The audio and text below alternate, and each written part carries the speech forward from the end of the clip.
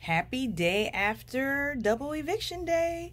Yes, last night's episode of BB was epic. I mean, so much went down on that episode. It was like back to back, like stuff, with the exception of the Turner. Turner is this trendsetter, this new innovator of language segment, which was such BS. But ultimately, like they gave Turner like credit for coming up with facts. Like, really? This is not Turner's language. Turner's stealing his language from the urban kids. He's stealing his language from the internet, from TikTok, from UrbanDictionary.com. So stop giving. They gave Turner this edit that was like, okay, he's going to be the new sweetheart because Kyle's no longer in the house. But anyhow, speaking of not being in the house, the whole jury segment, it happened. And people were like, yeah, Joseph for the win. He was like, who protected you? The immigrant, the Arab immigrant kid was protecting you. Yeah, but they were also giving Kyle that the continued fairy tale, all American, I just didn't know, I'm just a kid. And you know what? I'm so tired of the Kyle is just a kid narrative that's out there. Kyle is 29, almost 30. You know how much I did by the time I was 29 and 30? And I was never considered a kid at that point.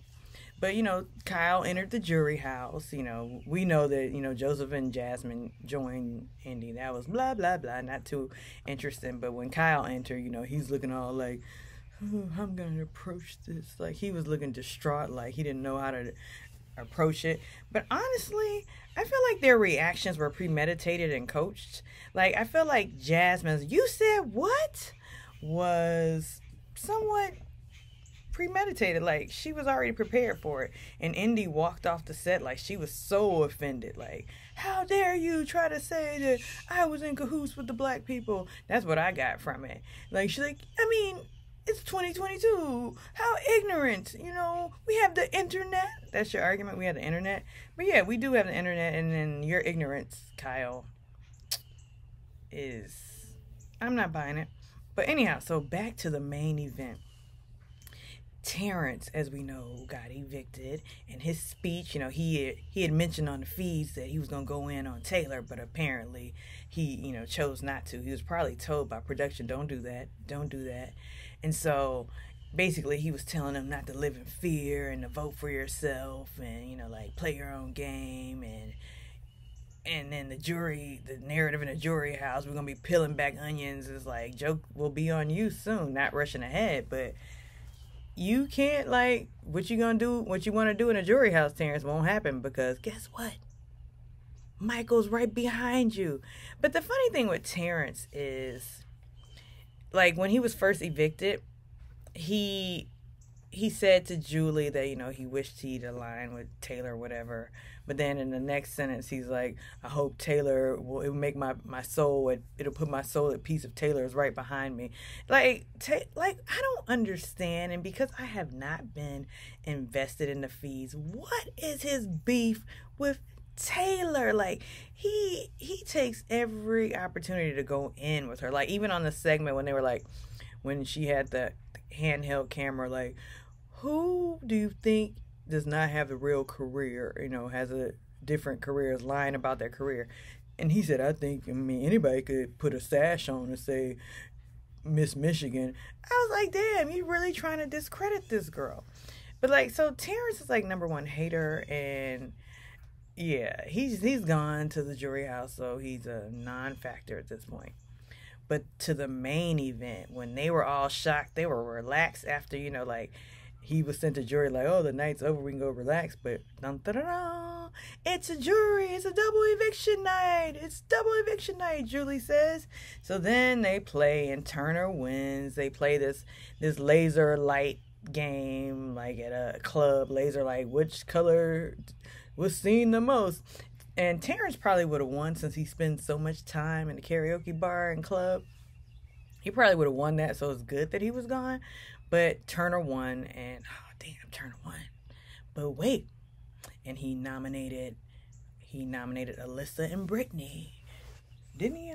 Yeah, it all happened so fast. I'm like, did he had nominated Alyssa and Brittany, and so now they have to do veto, and it's some like untangling thing with a rope to whoever can untangle and get the longest rope, which was, it was supposed to be a cord to plug into an amp. Whoever does that first is the winner of the power of veto. And, it's like, oh my God, I instantly thought Monty couldn't possibly win this because he's a big guy, and the distance between untangling the rope and those bars, he's not going to win. And I was like, this game was set up for Michael to win. But, like Michael, we thought he almost won. Like, psh, he won, but then that bungee cord pulled him back. And then, Taylor thought she had it, and the bungee cord pulled her back. Michael thought he had it again. The bungee cord pulled him back. Monty thought he had it once, and bungee cord put him back. But then Monty got the win. So, but then, like, that's not just the only exciting thing, because we're like, I hope because in this past week, they were talking about, like, we need to have this men's alliance, we need to keep Michael, which is so stupid. Like, why would you keep the person who's winning all of the comps? That's what Turner and Monty were doing. So, when they have only 5 minutes between the commercial break to discuss strategy, Monty was like, nah, we got to take this shot now. And then the funny thing is, Turner was hesitant. Like, what? Why are you hesitant to take out? That shows that, like, a lot of these people are not very strategic. Or maybe, they always say, all the people who come out, you really don't know how to play the game until you're in the house. Like, you really don't know how it really goes down. And I'm scratching myself a lot because there are mosquitoes out here. I'm in Houston and it's moist. Mosquitoes are just everywhere. But anyhow, so, like, Monty was like, nah, we got to do this. And then Turner was like, we got to get everybody. We got to make sure everybody's on board. Look, everybody's on board, Turner, to get him out. They've been talking about targeting Michael for weeks. Keep up, Turner, and don't be a punk.